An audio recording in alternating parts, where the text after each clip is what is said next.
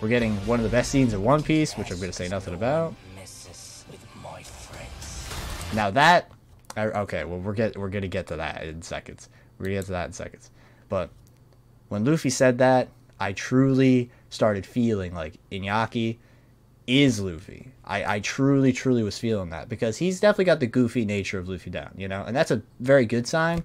But he got serious, and I'm like, okay, let's see how this is gonna go.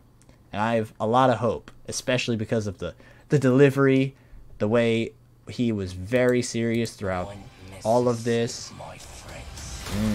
Just absolutely great. The scar looks chef's kiss. We get his little cloak as well. He's looking great. And it's very interesting because he has the straw hat at this point, so this is definitely early on in the story. Excited to see. Probably episode 1. So very excited to see Shanks.